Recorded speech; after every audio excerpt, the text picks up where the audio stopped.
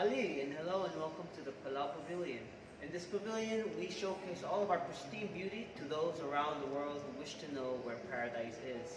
And welcome to the Palau Pavilion, and the first stop we're going to see is, where is Palau? So after when you Google about Palau, you would see this image. It's known as the 70 Islands. It is the most iconic image often found all around the web, including Facebook, Instagram, Snapchat, every kind of social media with viewing platforms. So this island is the highlight, one of the 340 volcanic and coral islands found in Palau. Its pristine beauty includes all the forestations in the islands too. And this island as well is an iconic beauty for many traveling tourists who enjoy nature and at the same time enjoy the marine biology in Palau as well. Let's move on. And Palau is an island distinguished both in culture and also in beauty.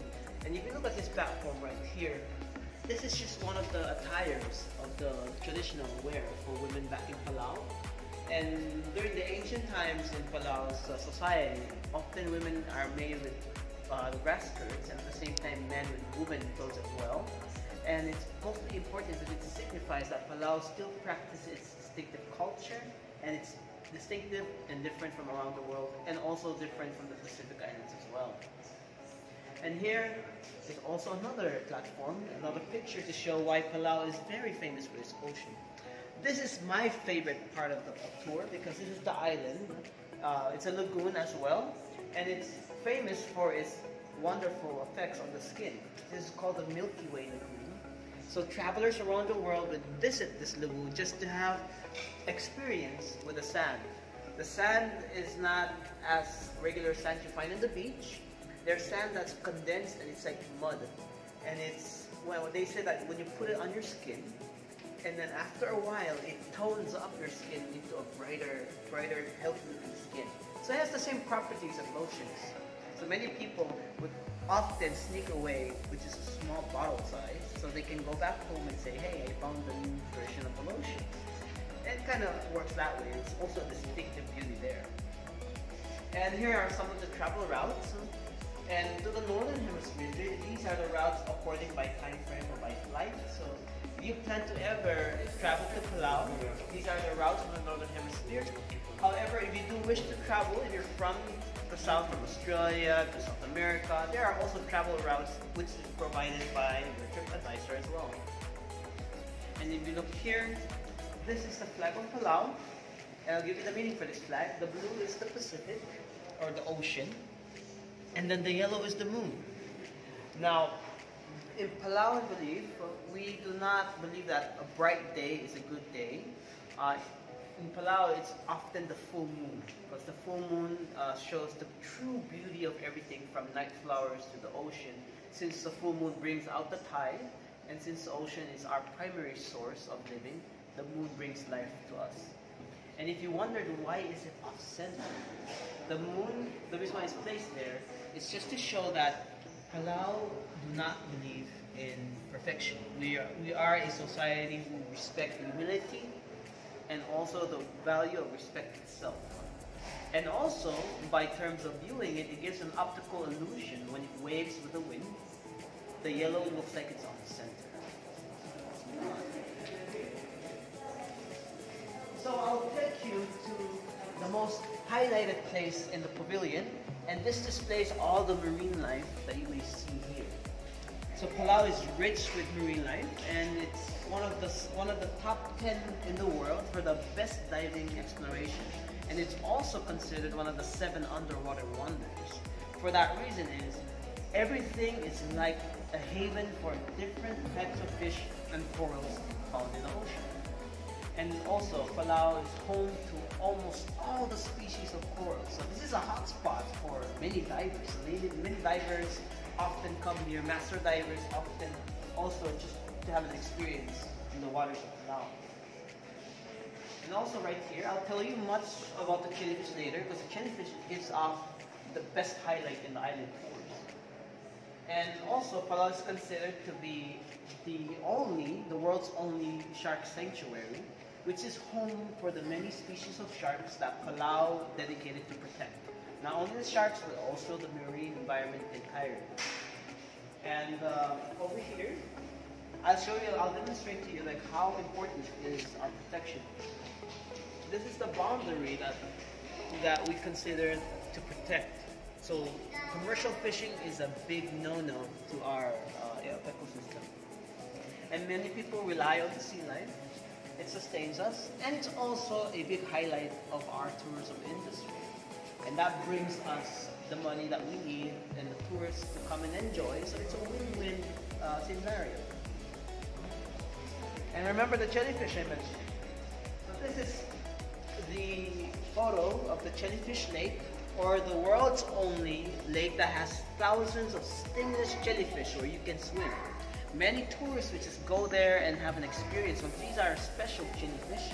They never sting. They lost their ability to sting because they've been trapped inside a lake in the island for thousands of years. And they're very special to us too. And not just only that, Palau was a home or the venue for World War II. So many of the World War remnants can still be found in the ocean waters. And that also contributed to the marine ecosystem to bloom with life. So even tourists can also swim there too, just to enjoy.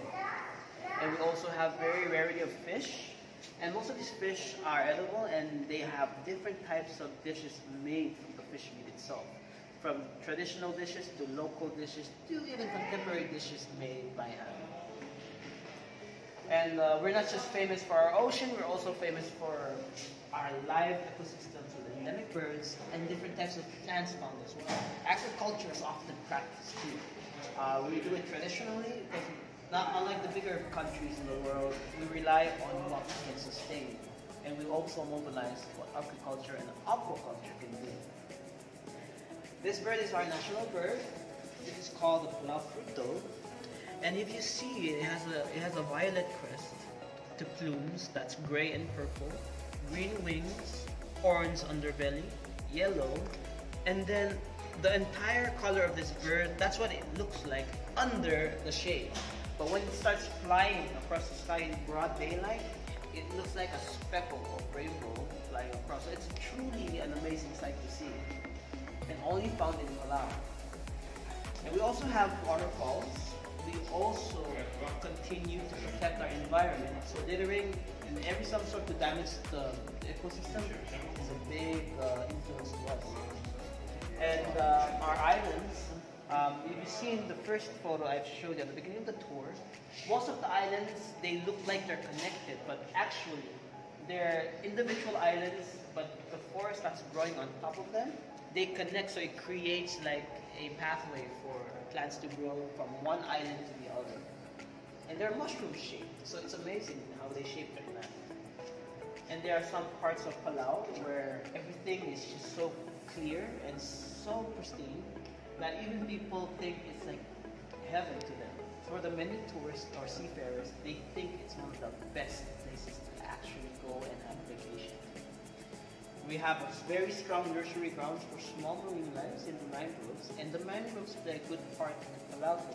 Whenever there's an earthquake somewhere in the Pacific, the mangroves and our barrier reef acts as our protection too. And also, Palau is one of the islands in the Pacific within Micronesia are responsible for the Micronesia Challenge. What we have here is that we all dedicate ourselves to mobilize the awareness of the importance of the ocean to the small islands. And at the same time, it is also an appeal to the other countries around the world to let them know that even global warming is affecting us and making us sink below the oceans that we call home. And it's distinctive. Every island has their own role. And to clarify, Palau is within the Micronesia, but it's not part of it. It's just within. But we are all our island neighbors, and the ocean connects us together as a unity. And as I mentioned before, that Palau is an island rich in culture too. Here's an example of one of the things that we built that is unique to our culture. This is called the Men's Meeting House. In Palau, we call it Bai. And in Palau, there are 16 states, and each state, they have a chief. So if a certain state has an issue, and it involves all the chiefs that needed to be gathered, this is the area where all the chiefs would enter and discuss whatever they need to discuss. It's important to the society. And one of the rules in the society is that women cannot enter the men's meeting house. Usually there's a heavy punishment for that. It's either of the four. The punishment is their status goes low, or they have to pay in some sort of way to owe an apology for that said error, or if that person must do something to please the chiefs, or the worst one, that person can either be executed or be exiled. So it has a lot of restrictions. And Palau from back then had a very strict way of living, but they also have it easy because they always have their own way of communication, way of living, and way with people.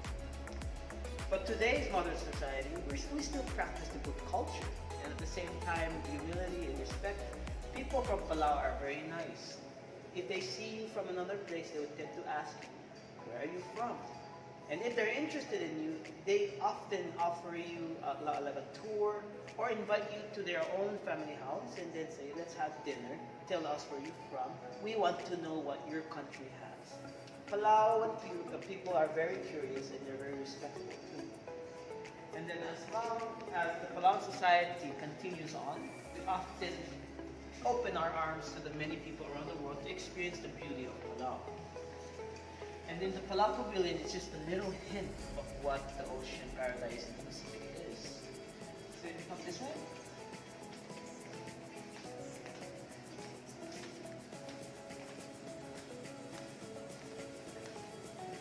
So we're also a tourism industry. We have a lot of resorts, hotels, all with quality services too. This is called the Palau Pacific Resort. It's the only resort in the Pacific that has a 5-star rating, and it's also used to be the job I used to work in. And many people, they love to come to Palau because we use our scenery, our marine ecosystem to exploit the true treasures of our ocean. And the reason why Palau is known as pristine paradise Palau is because the people cherish the ocean really pristine. And this is an entire map of Palau. Entire map of Palau where all the 16 states are mentioned. And those are the islands from the outside. And they're all connected and we all are one together into one unity as a community as well. And Palau is also very broad when it comes to culture because we have our own way, our own system to deliver messages to each other. Communication also existed back then. We have our own distinctive language, different from other countries. Remember the pie that I told you about, the men's meeting house? This is what it looks like from the inside. We have different pictures that depicts legends, that depicts stories and other lessons that other people from generations ago to display for today. This particular picture talks about a giant that used to exist in Palau, where this giant kept on eating all the resources in the community to the point that it gotten so big, this giant became so big that even the villagers wanted to get rid of the giant. So what they did is they fed him to the point where he gets so stuffed, gets so full, and then the villagers burned him. And when the giant was on fire and he fell, and Palauans believe that when he fell, his body formed the islands of Palau. And the story is called Uwak, the story of the legend that failed to make the islands of Palau. So there are many legends, and most of these legends in Palau are often to show the younger generations that you should not mess with the things that have been laid for you to follow. And here's also another form of traditional attire for men. And men are usually doing these traditional attires and performance for warrior dances. We also practice wood carving to pass on to generations about the stories that we've learned from the past. So in Palau, in every typical Palauan household, you will see those storyboards hanging on the wall. So the storyboards take shape of an animal. In this picture, it's supposed to take shape of a turtle. And then within that turtle, there are other small carvings to depict that story. So yes, Palau is very rich in its culture, and it's also very modern up to today. Palau is one of those very small islands with only 21,000 people that still practice its culture and values the importance of the ocean. So Palau is a pristine paradise for all, and there's still more to see in the actual island to see for yourself. And that's all. This is the Palau Pavilion. This is Becklin speaking, the Deputy Commissioner General